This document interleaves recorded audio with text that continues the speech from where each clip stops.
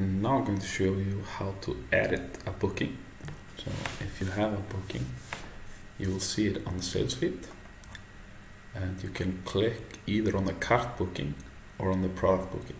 So you'll see it here that I have a cart booking, and under this cart booking I have two product bookings.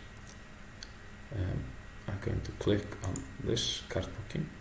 If I need to cancel the booking, I simply click on cancel booking, and yes, cancel booking. If I need to change the date or time, I would click here, so I can move it. Click on continue. Now I've moved it to a different date. If I need to edit the amount of passengers, I would simply click on the pricing categories. So if I want to add children, 2. And the same thing if I want to lower the amount of children, I'll click on here and change it to 0. This is lowering the total booking value.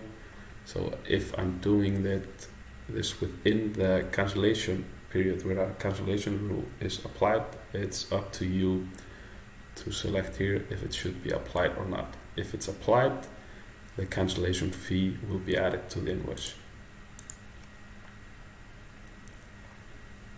You can also click on rebook activity. This is used when you want to move the booking from one activity to another, but we have another video on that.